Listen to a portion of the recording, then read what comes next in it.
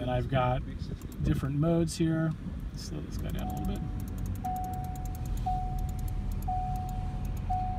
So, comfort, aggressive, and insane.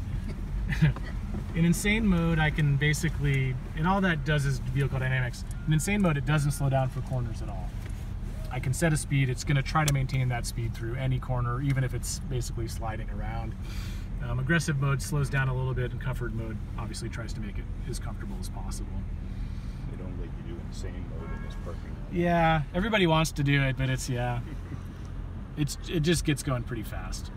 And then when you're interpreting data, let's fire up our NVIDIA cameras here. The NVIDIA then makes the stuff, I might want to not hit that curb. And then that little beep is me doing a takeover. So at any point during the ride, I can basically take over the controls, and now I'm in control, or I could just reinitiate by hitting the button again. So it's as simple as me getting out of a cruise control mode when I want to relinquish autonomous control, which is basic. Or I can just press the e-stop button, which would sever the connection between my by-wire computer and the steering wheel, so it can't send it any commands.